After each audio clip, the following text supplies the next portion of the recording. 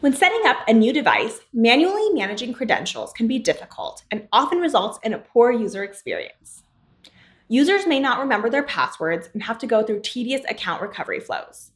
This friction may cause a user to create a new account, or in some cases, abandon the app entirely.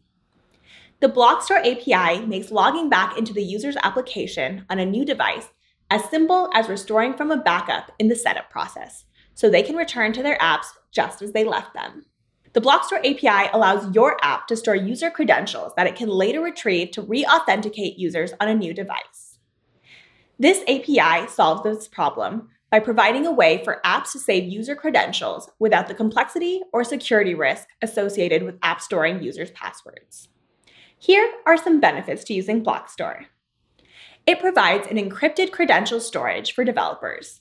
The data can be stored in the format of your choice. It eliminates friction from sign-in flows. It saves users from the burden of managing complex passwords.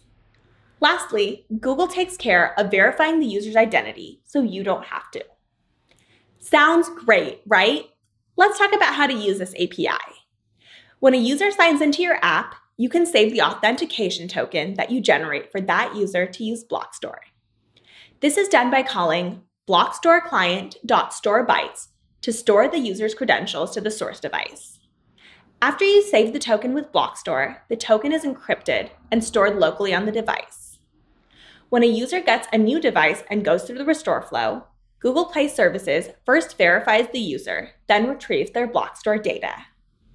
The user has already agreed to restore your app data as a part of the restore flow, so no additional consents are required. You can request your token from Blockstore by calling blockstoreclient.retrieveBytes. The retrieved token can then be used to keep the user signed in on the new device. And that's all you need to use Blockstore in your apps. To learn more, check out the documentation linked below. Happy coding!